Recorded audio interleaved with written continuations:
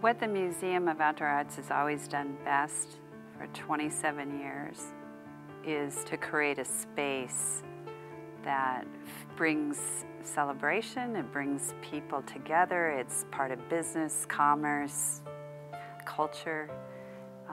Lots of different identities of the space will happen because of what takes place there.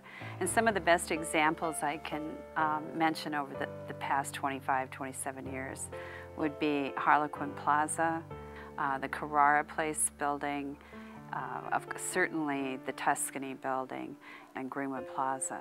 But I'd have to say the best project that I've ever worked on with my father, John Madden, would be the Palazzo Verdi building. Well, I developed the building, and it went through probably 20 phases of design. I utilized my daughter and her experience, and along with her family, the family of the Museum of Outdoor Arts. And Roger Leitner, who's married to my daughter, has always had a fascination with labyrinths. And so as we're working with the architects, Roger's working with me, scheming out a design that emulates the Chartres Cathedral labyrinth. And along the lines there, we had a chandelier, my wife and myself, cast in Napoleon's time.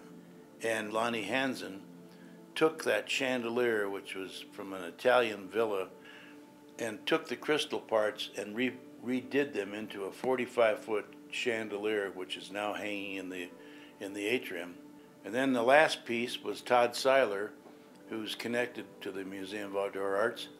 We commissioned him to do a spectacular 60-foot mural that surrounds where you leave the atrium and go into the elevator corridors of the building.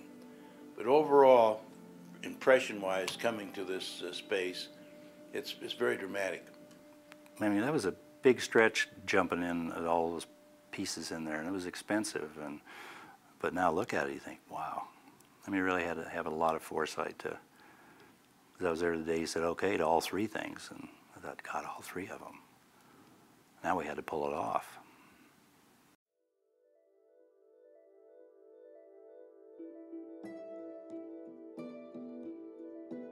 I don't think anybody knows who drew it, but it's got a lot of different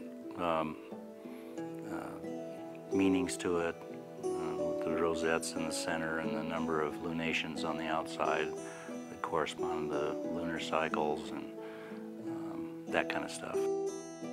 This one is a exact replica of the one in Chartres, France, that dates back to the 12th century. My interest in it was taking this gorgeous design and watching how the workers, the craftspeople, absolutely fell in love with what they were doing. And putting these pieces together and cutting these pieces in Denver, all with Colorado stone, but cutting these pieces with water jets, it was a fascinating experience. And through that, honest to gosh, I could experience vicariously how the great cathedral builders back in the Gothic times, how they must have felt when they were putting these edifices up. This is one of our few quarries that we have. You can kind of see how the benches lay in here. We do a lot of drilling and blasting as we get deeper into the ground. The stone wasn't selected because they got more points from it by mining in Colorado and only 75 miles away. But that's really what we wanted to use. I'm not sure what they're trying to attack here, but I guess we'll figure it out in a second. Just a big end loader, and just bang it and beat it and pry it, and they blast to get pieces that are, the size of your car. Just be careful. Watch out for flying rocks. I mean, it's known to happen. I've actually busted out windshields doing this.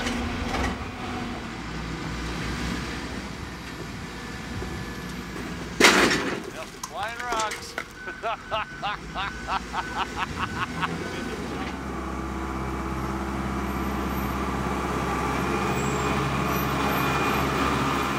The cutting diameter of that saw is 4 foot, 3 or 4, something like that. It's a 10-foot blade.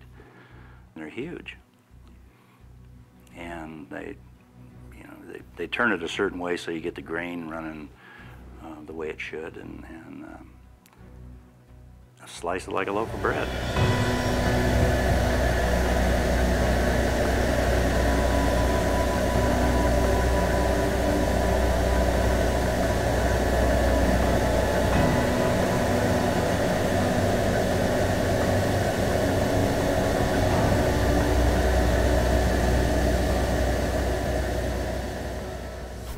Thinking about this thing for 12 years, I really wanted to do it precision cut with a water jet.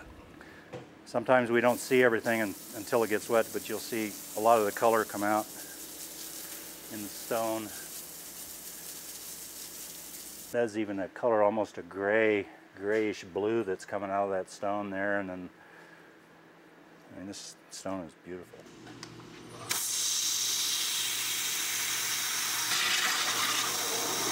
Find yourself just watching it because it's so fascinating. You know, and that thing is at 50,000 PSI. I mean, it's crazy. But God, it was just beautiful.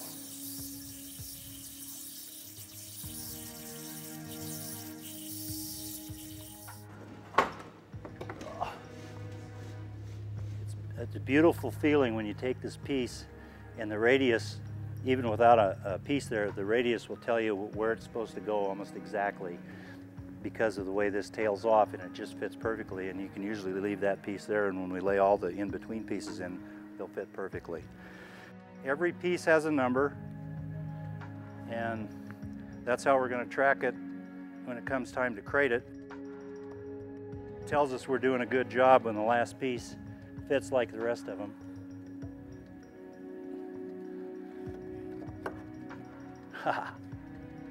Now, if you could measure that gap between here and here, I don't know how you'd do it.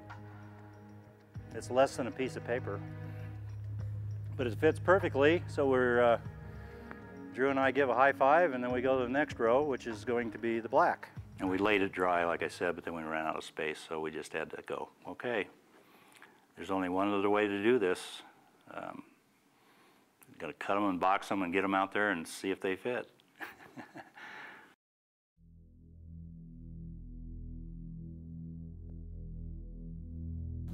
The Chandelier Chardon is a 38-foot spiral of glass with an antique Venetian chandelier sort of hung in the center of that spiraling cone. It has hundreds and hundreds of pieces. Just about every technique, every glass technique is used. They're cold cut, sandblasted, slumped, fused, torch blown. You know, the story and the form comes first. It usually comes in a very whole manner in my head of what's going to happen. Then I go to materials. Then I go to techniques. It's an important thing for me to see and hold whatever that vision is, but it's also an equally important thing that the artisans that are working with you have the respect for that vision, that they hopefully see it too, and that they work it physically. They're the ones that are working on it for months and months and months and months. Sometimes you can't get, when you get an angle cut like this, you can't get it all, always. Or sometimes I'll just slam it on the table too and just edge it. So it comes right out. So this one will give you an idea of the smaller piece, sandblasting it inside the booth here.